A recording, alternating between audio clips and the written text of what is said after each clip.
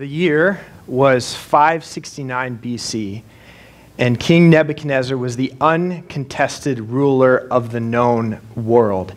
Elam, Assyria, Syria, Tyre, and Israel had all surrendered. And within a year, Egypt would fall as well. Nebuchadnezzar was the ruler of the most powerful empire at that time and that had ever existed up to that point in history. So Nebuchadnezzar is quite literally the most powerful man alive and to have ever lived, at least up to that point. His borders and territories were secured. There were no more wars to fight, no more nations to conquer. At this point, he had completed upwards of 50 building projects, the most notable of which being in the city of Babylon itself. Babylon was also the most fortified city in the world. It was surrounded by a moat and then enclosed by a sophisticated series of double walls. The inner double wall, the inner layer, was 21 feet thick, and then the outer layer of that double wall was 11 feet thick. It's said that chariots could patrol and race on top of the walls, fortifying the city. And at different intervals, there were watchtowers and guard towers. So Nebuchadnezzar could just sort of sit back at rest and peace in his kingdom, knowing it is secured and flourishing. Until one fateful night, he had a dream, the images of which disrupted his peace and terrified his heart. You see, ancient peoples had a little different view of how the world works than we in our modern minds typically permit. Not again. See, ancient peoples believed that there was this spiritual realm. And this spiritual realm existed right beside our physical realm. And at times there was this intersection overlap between the two realms. See, nothing that happened, not even things we would normally consider are just the outworking of natural causes. Nothing that happened by chance. Everything that happened was the result of the interplay between the realm of the gods and the realm of man. And you might call it superstitious or primitive, but they would have just said, this is reality. There are forces at play in this world that you just cannot test in a laboratory. And so they believed in gods and demons and omens and signs and prophecies. There were forces to be feared and warnings to be heeded. And dreams were often couriers of these divine warnings. There were often messages contained in dreams, and these messages were like riddles that needed to be deciphered and interpreted. And in this polytheistic pagan culture of Babylon, it was a dream interpretation was a form of divination. And so it combined magic and sorcery and astrology and a good grasp of wisdom and literature and history, and they sort of combined all these things. And so when Nebuchadnezzar had this dream, he immediately called all the enchanters and astrologers and magicians and diviners to his court to interpret this dream and maybe even tell him how he could avoid its outcome if it's a negative outcome.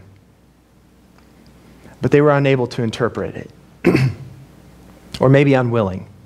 Maybe they knew it was a negative dream and it couldn't be avoided, and they just didn't really want to tell him. But then Belteshazzar enters. Belteshazzar's Hebrew name is Daniel. And like his pagan neighbors, Daniel also believes there's more going on in this world than meets the eye. Daniel also believes in demons and angels and celestial beings. Daniel also believes that there is this spiritual realm, and it overlaps and intersects with our physical present realm. Daniel also believes that dreams sometimes carry messages that can illuminate the future. There's just one key difference between what Daniel believes and what the Babylonians believed, and that related to his faith and belief in the one true God. See, Daniel worshiped and submitted not to a pantheon of gods, but he worshiped and submitted to the one true creator God.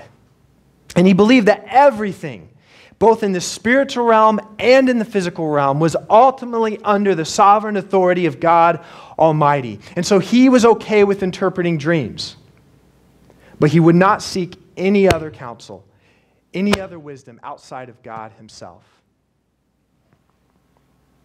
This microphone does not like me. Jared puts it in his pocket and works. I'll just put it in my pocket. See if that works. Daniel, he had this wisdom and this insight and this ability to interpret dreams. It still doesn't like that. This is ridiculous. Jared, what's your secret?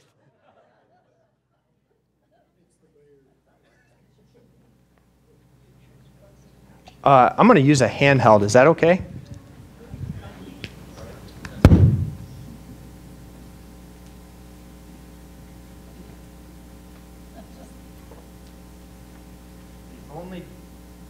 There we are. The only difference is I use a different cord. Maybe this mic is, maybe the cord's bad. We'll go with the handheld though, because that will be distracting for the next hour and a half of my message. I kid. We all got to eat lunch sometime, okay? I get hungry too. So where was I? You know, I don't even have my notes up here. What was I talking about? Oh, Daniel, right? So Daniel believes in the one true God. And he has this wisdom and ability to interpret, but it comes from God himself. And Nebuchadnezzar, he's had a run-in with this Hebrew God before. It happened years before this, and it involved 3 friends in an oven. And Nebuchadnezzar likely doesn't have a problem believing in the existence of this Hebrew God. They had this polytheistic worldview, and so you just added this God to the rest. So Nebuchadnezzar didn't have a problem believing in Yahweh. He just had a problem submitting to Yahweh. But he understood and knew that Daniel had this commitment to this God and that it permeated every aspect of his life. And while he may not have fully understood Daniel's beliefs, there's something about Daniel 3 times in chapter 4. Nebuchadnezzar describes Daniel as having the spirit of the holy gods. And so he's saying there is something different about him, and whatever it is, it has a holy and divine origin. And so Nebuchadnezzar respected Daniel, and he invited him to interpret this dream. And so he retells the dream in detail. And this is what he saw. There's this large open field, and at the center of the field, there was a tree. And this tree was enormous, the circumference of which was massive and broad and deeply rooted. And the top of the tree, it stretched to the heavens, and you could see this tree from miles and miles away, and it was bursting with life. The leaves on the tree were healthy and green and beautiful.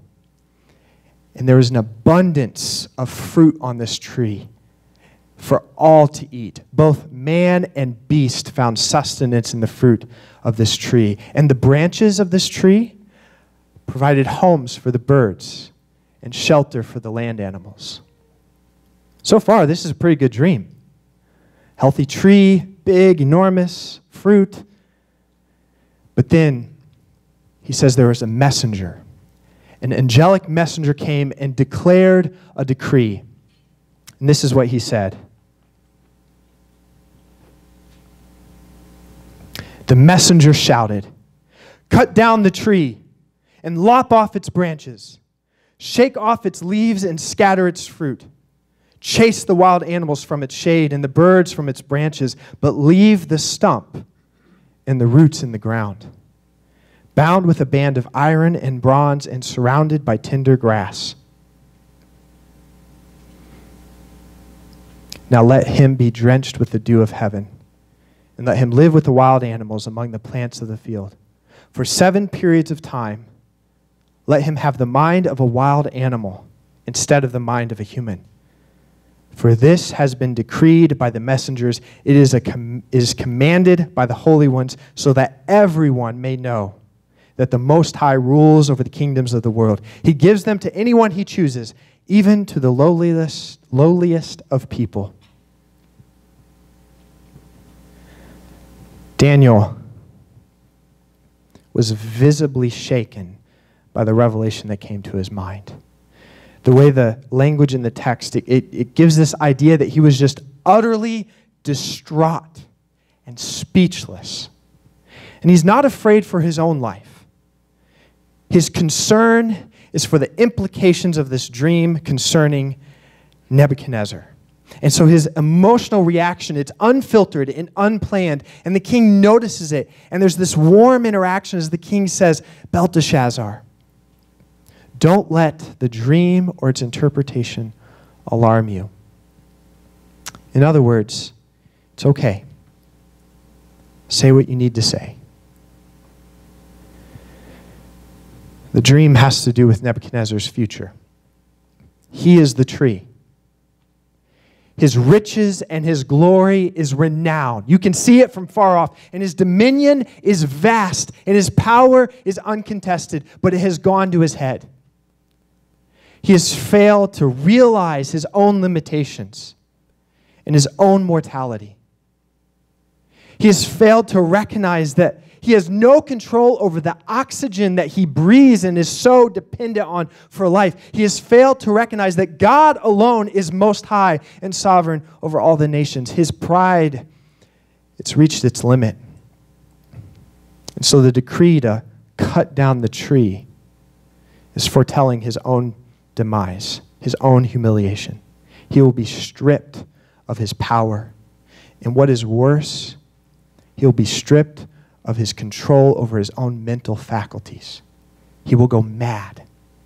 And his madness will drive him into isolation, and he will eat grass like an ox and live outside like an animal. But his madness is not retribution.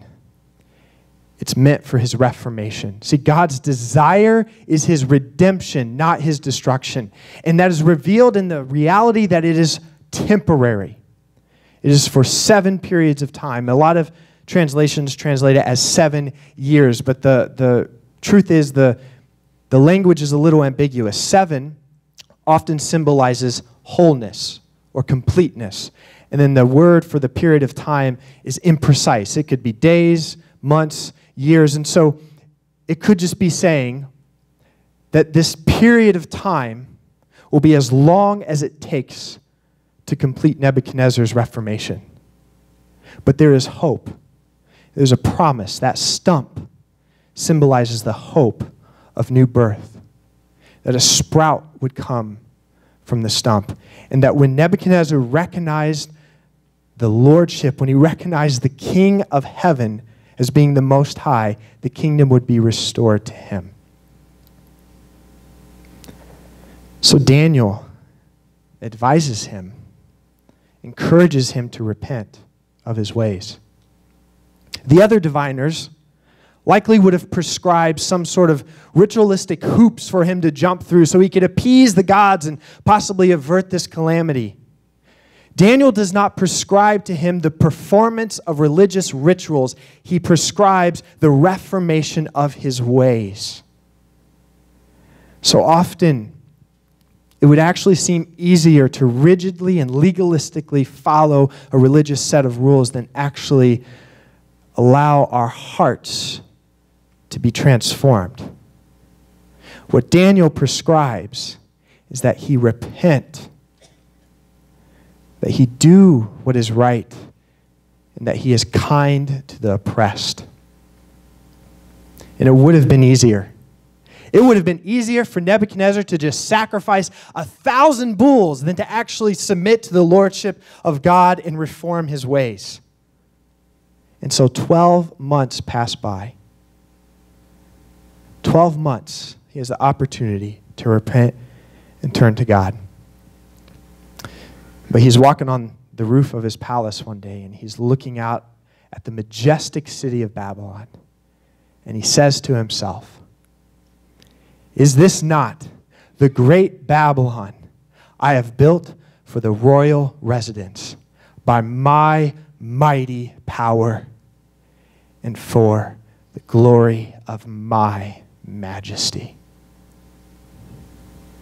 As the words were coming off of his lips, he heard a voice from heaven, and it declared something familiar, something he heard in a dream a year ago. And in that moment, he had a mental breakdown and went mad. He was driven from civilization.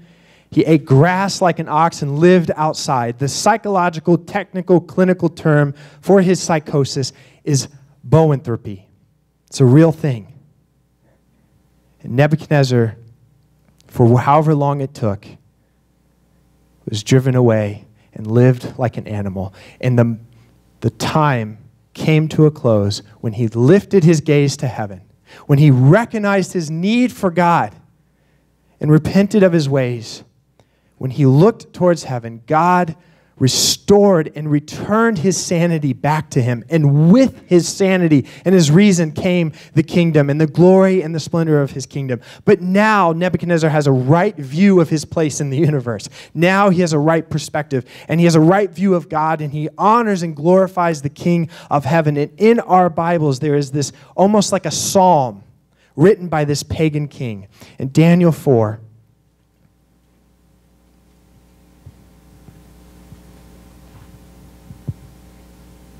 Nebuchadnezzar says, "After this time had passed, I, Nebuchadnezzar, looked up to heaven. My sanity returned, and I praised and worshiped the Most High and honored the one who lives forever." And then listen, this sounds like a psalm almost. "His rule is everlasting, and his kingdom is eternal. All the people of the earth are nothing compared to him. He does as he pleases among the angels of heaven and among the people of the earth. No one can stop him or say to him, 'What do you mean by doing these things?' Now I, Nebuchadnezzar, praise and glorify and honor the King of heaven. All his acts are just and true, and he is able to humble the proud." This is a remarkable story of someone who lived in sin, of someone who did not believe in God. This remarkable story of their conversion. And I imagine that all of us here, we probably have a Nebuchadnezzar in our life. And I don't mean someone who's really successful and prideful about it. I mean someone who they've not yet maybe pride is their issue, but it's someone in our life who's not yet submitted to the Lordship of Jesus Christ. We all probably know someone who is not reconciled in a right relationship with God. And in this series, we've been looking at what does it look like to live faithfully in Babylon? What does it look like to live faithfully when we're in a culture that doesn't necessarily reflect our values and our faith, and is it sometimes actually contrary to our faith and our beliefs and our values? What does it look like when we are in that place, living in Babylon, to live faithfully? So the question I want to take a deep dive into this morning is this: what can we learn from Daniel about being a vessel through whom God can reach others with his love? What can we learn from Daniel about being a vessel through whom God can reach others with his love? And I'm going to lay my cards on the table. I think what we learn from Daniel is that we have to love people. And Jesus taught as much. In John chapter 13, Jesus said, "By this everyone will know you are my disciples, if you love one another." And then in Matthew 22, Jesus said, "Love the Lord your God with all your heart, with all your soul, and with all your mind. This is the first and greatest commandment." But then the language that is next is important. The second is like it. In the original language, it's saying, it's communicating, it is as weighty, it is as important. You cannot separate this one from the other. The second is like it. Love your neighbor as yourself. And so we don't think, well, in the first passage, Jesus is talking about loving one another, other believers, other disciples. And so we don't think that our neighbor only means people who are like us, who think like us, who agree with us, who have our political views and align with our faith views. So we don't think that. In Matthew 5, Jesus says, "You have heard it said, love your neighbor and hate your enemy." But I tell you, love your enemies and pray for those who persecute you, that you may be children of your Father in heaven. See, we most reflect that we know and understand the Father's heart when we love people. And almost 600 years before Jesus taught this, Daniel understood it. He understood God's heart, and he loved Nebuchadnezzar. In verse 19, it's a small verse, but his reaction, his concern is genuine. His concern for the king's future, for what this would mean for him, is genuine. And his desire for it to be for his enemies and not for him is sincere. And his speaking the truth in love to Nebuchadnezzar to repent and turn from his ways. All of this is birthed out of Daniel's heart. He cares for the king.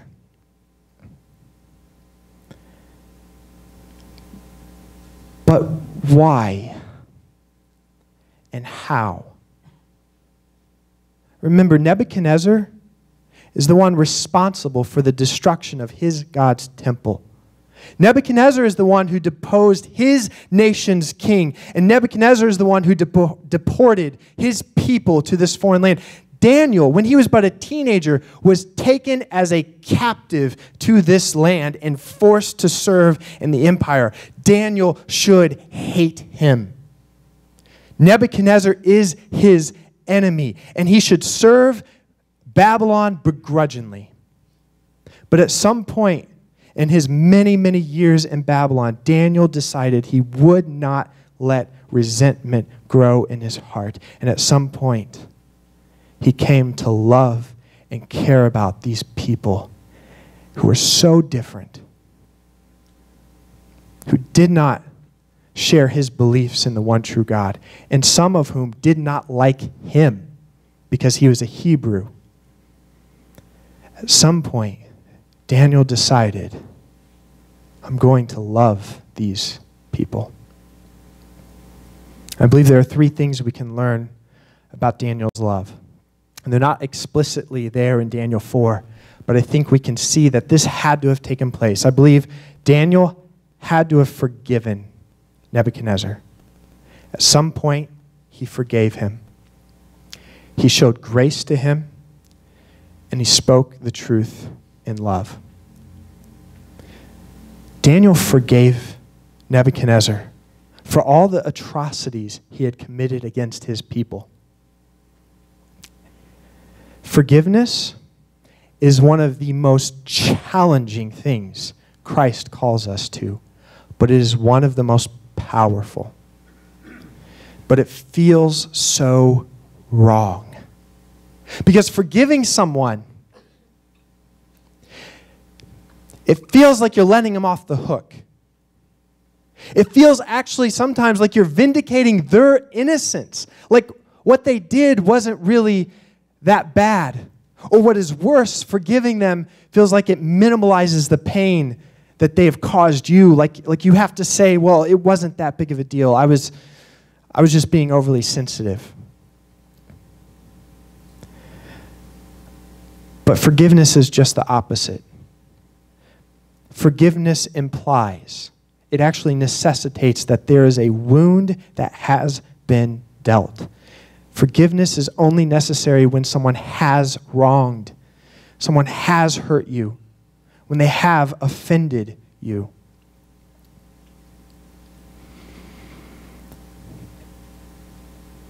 And that wound that is dealt, in the midst of unforgiveness, it grows. Unforgiveness allows that wound to become infected with resentment. And resentment thrives when we rehearse what that person or what those people did to us, did to me.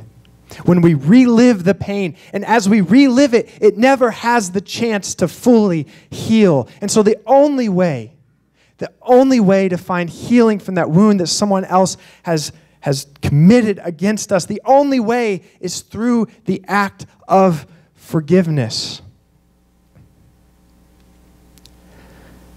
And there's some sort of spiritual law at work through forgiveness. And I don't fully understand it, but it seems that if we withhold forgiveness from other people, we cannot receive God's forgiveness. And I think this is why.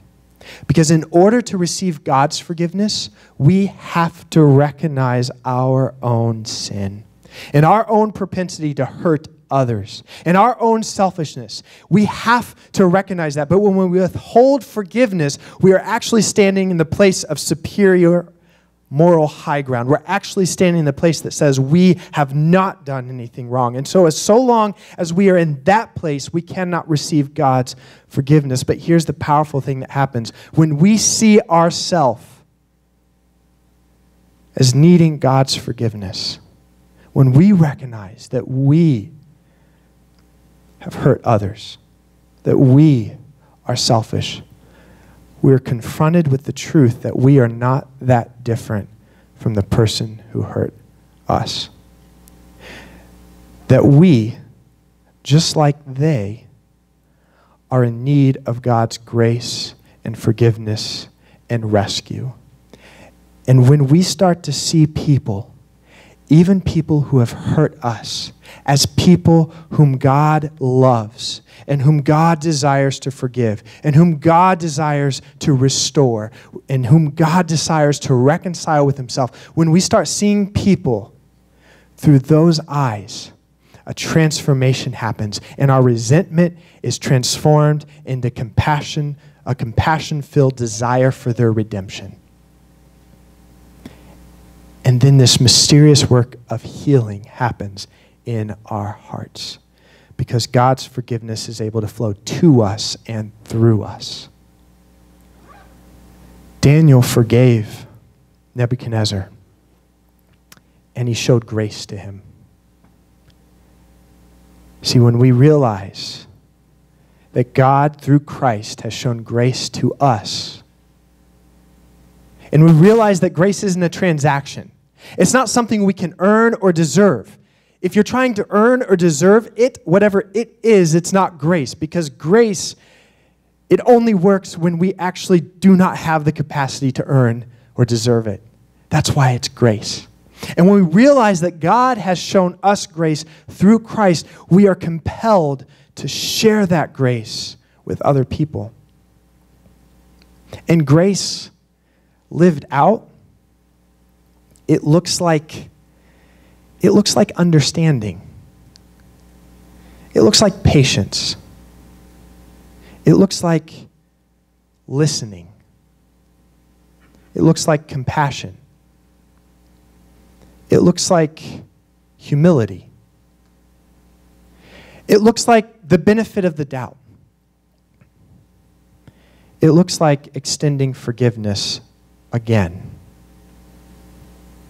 It looks like love. And Christ has called us to share with those around us the same grace he has given us. And so for Christ's sake, may your love be saturated with the grace of Jesus that has been given to you. But love and grace does not exclude proclaiming the truth in love. Daniel accurately relayed the message from the dream. He did not sugarcoat it, and he did not avoid it. And he also called Nebuchadnezzar to repentance. He invited him to repent of his sins. If we love people, it means we actually have to be honest about the truth of their condition and their consequences. And if we love people, it means we also want to invite them to repentance. But we need to notice something here, because so often people use this appeal to truth, that the truth offends. And this is just the truth. And this is, if Daniel did not find any delight, any joy, any satisfaction, or any vindication or self-righteousness in declaring God's judgment to Nebuchadnezzar. And if in us we just claim that, well, the truth offends, and that's really just our hate masquerading as self-righteousness, then we don't understand what it means to speak the truth in love. And I also want to point out, Daniel's speaking to Nebuchadnezzar was built on a long relationship. Nebuchadnezzar knew Daniel, and he said, there's 3 times in the text, this repetition is important. There's a spirit in Daniel, and it's different. And Nebuchadnezzar tells him when he's visibly concerned about the dream's interpretation, Nebuchadnezzar says, Daniel, it's okay. He invites him to speak truth into his life. There is a relationship there where Nebuchadnezzar knows Daniel genuinely cares about him. He's not just bludgeoning him with the truth. We need to recognize that as well. That is there. Daniel spoke the truth, but Nebuchadnezzar knew. He knew Daniel's heart. There was a spirit in him that was different. We need to forgive people, show them grace, and speak the truth in love. And often that means being honest about where they're at and inviting them to repent. But we can't demand it. We can't force it. We can't determine whether they repent. But we can invite them to. In his book, Searching for God Knows What, Donald Miller, and I just want to tell you, I want to preface this, you probably wouldn't agree. A lot of us would not agree with everything Donald Miller says. But he says something really powerful. And I want to read it to you. But he tells about this time, and this was published back in 2004. So this was long before any of our current things going on right now. But he is invited on a radio show and being interviewed by the host. And at one point in the interview, the host asked him about his opinion on the homosexuals trying to take over our country. And Donald Miller recognized that this question was intending to sort of trap him.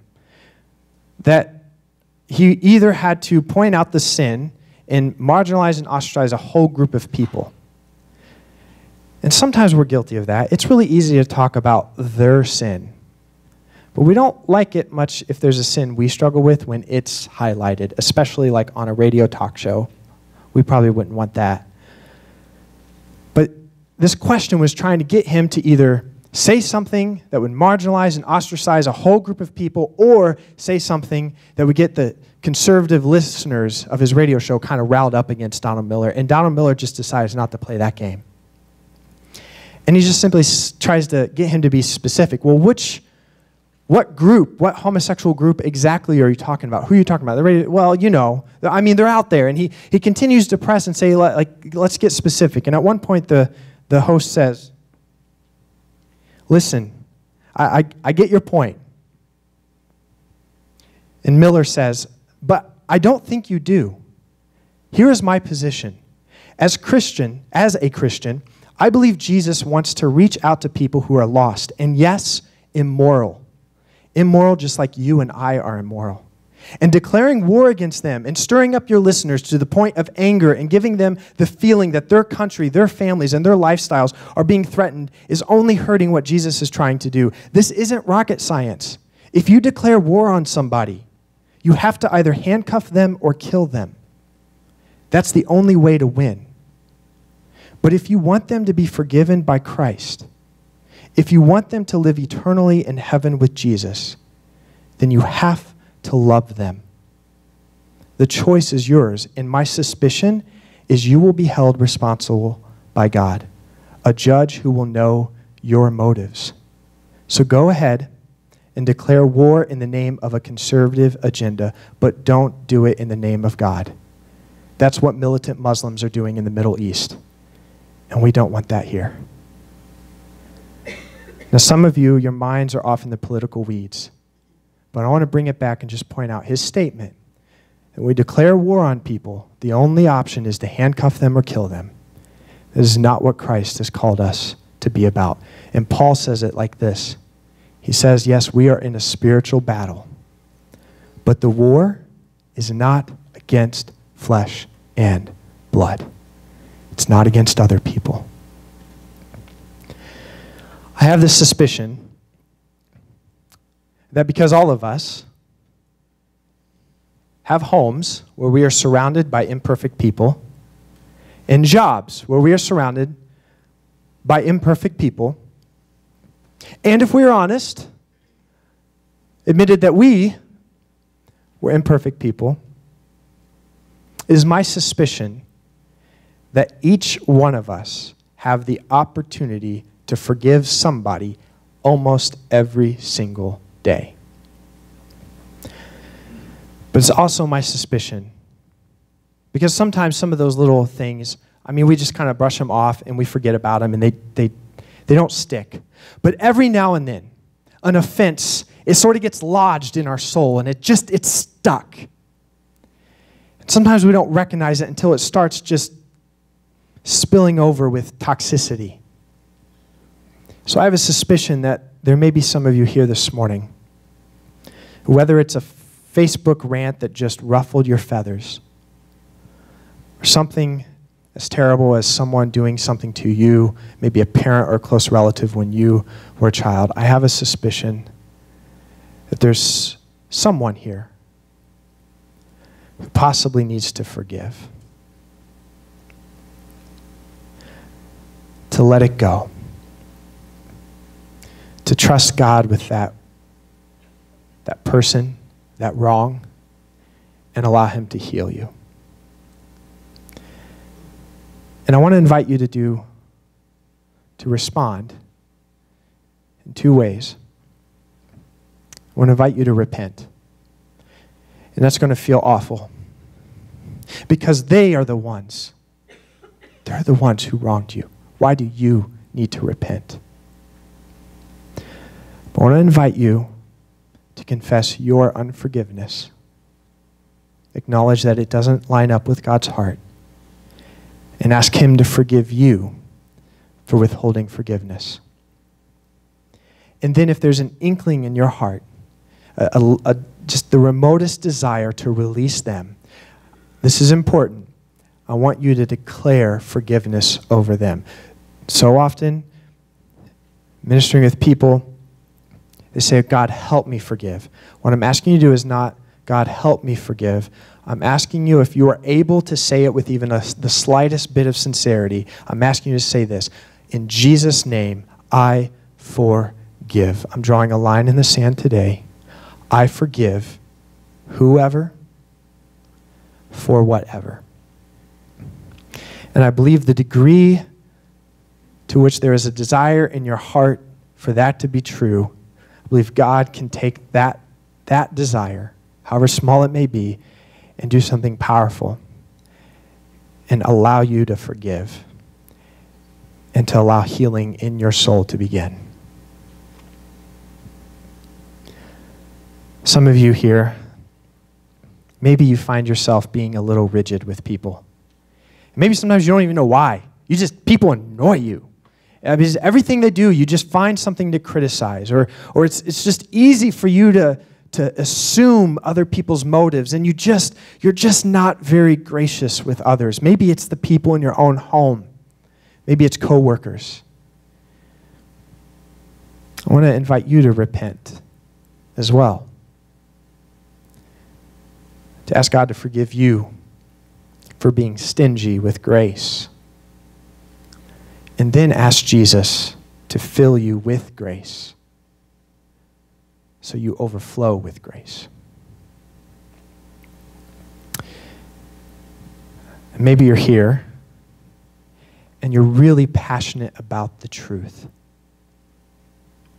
But if you are honest with yourself, and if you're here and this is you, you know it, there's a little bit of you that it's not really that you have a desire for other people to recognize the truth and be made right with God. It's really that you like to be right.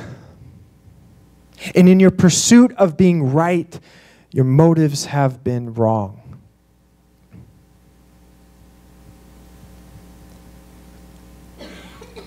I want to invite you to repent of the self-righteousness, of the desire to just be right. And ask God to help you to speak the truth in love. That your bold proclamation of the truth would be saturated in love, and that those selfish motives of just wanting to prove your superiority or prove you're right or tell people how wrong they are so you feel good about how right you are, that God would just sort of wash and cleanse that away. And then give you the wisdom, the discernment to speak the truth in the way Jesus did. Scripture says Jesus was full of grace and truth. May you be full of grace and truth. I think Daniel was. And God used him to reach one of the most powerful rulers in history. And there's no reason to believe that psalm at the close of chapter 4 was not representative of Nebuchadnezzar's sincere, genuine conversion. Every first Sunday, we participate in the Lord's Supper. And this is an act of remembering by participating in significant symbols. The bread represents Christ's body that was broken for you, and the juice, his blood shed for the forgiveness of our sins. And so as we participate in communion this morning, I want to invite you to come to the table and bring with you the response that fits you. And as you come and receive the bread and receive the juice, may it be a reminder that you are receiving God's forgiveness through Christ. But as you quite literally go from here with that bread and juice inside of you, may it remind you that you are going from here with the life of Christ in you. And you are called to reflect the same love, grace, forgiveness, and truth that has been given to you. So as you come to the table, may it be both a response and an act of worship.